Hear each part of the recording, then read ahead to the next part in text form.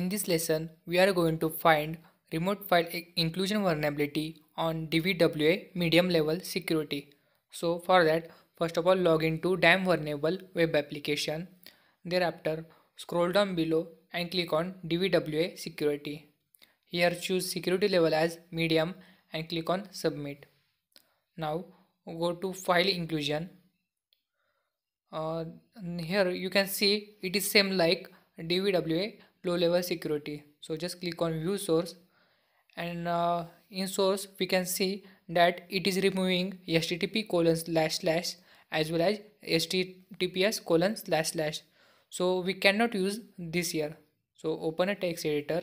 So what it is doing, it is removing, it is getting value as http:// as well as https:// and making it empty, means it is removing this value. So whenever I'm going to enter both of these, it will get nullify. So what I will do, I will try to inject http://. So this will remove this value. Thereafter what I can do, I can enter anything like tp:// and in front of http I will use st. Okay.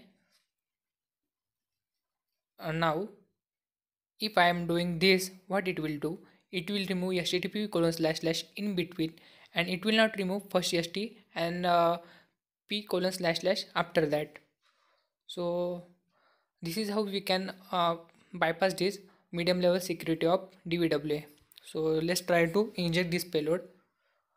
Open file inclusion. Here in URL, try to inject https://bing.com.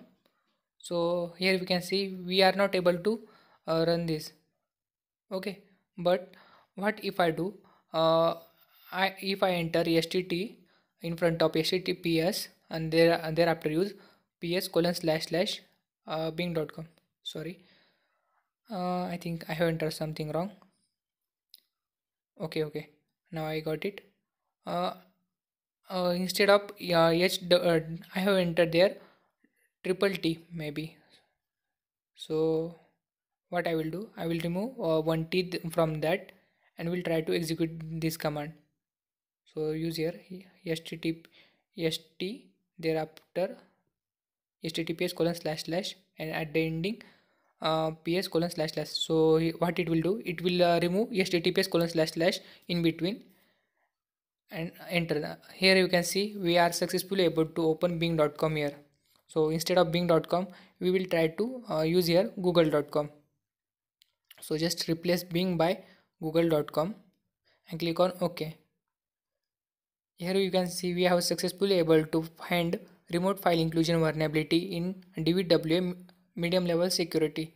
See, so this is how you can test this on live website, and you can inject any malicious script or code remotely from any URL.